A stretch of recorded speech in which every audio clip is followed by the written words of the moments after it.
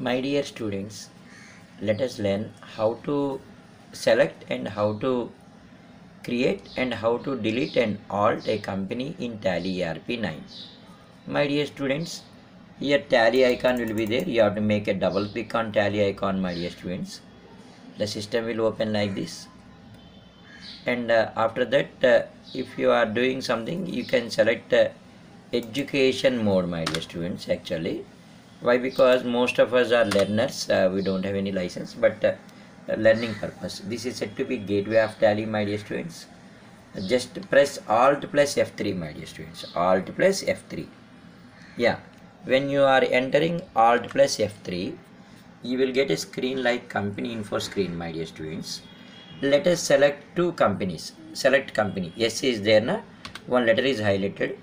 So I am selecting a company like Kitty company I am selecting, and one more company I want to select, my dear students. When I select Venkat company I am selecting. I have selected two companies. Those two companies are displayed here.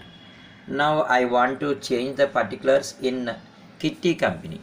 So I have to go to Alt option, my dear students. When I press Alt, I have to select Kitty company. Then here just no particulars are given. Now I want to give phone number here.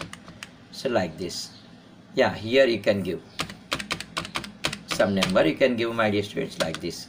Means here Alt option is used to, and the area is also not given. Like it's in Kerala, India is there. When you press backspace, there will be Thiruvananthapuram, like this. I have changed some particulars, my dear students. Then I want to save it. Means I have to go on adding enter particulars, and don't change this financial year and books beginning date. And better you ignore these security controls, my dear students, when you create a company. Then I changed. Means here I have changed. Now I said I want to delete the company. I don't want to waste your time. I want to delete Venkat company actually. So I have to press Alt option. I have to select the company which I want to delete, my dear students. Like this it will be displayed. Just enter Alt D. Yeah, Alt plus D. Yeah, I will enter Alt D. When I enter Alt D, it's asking delete.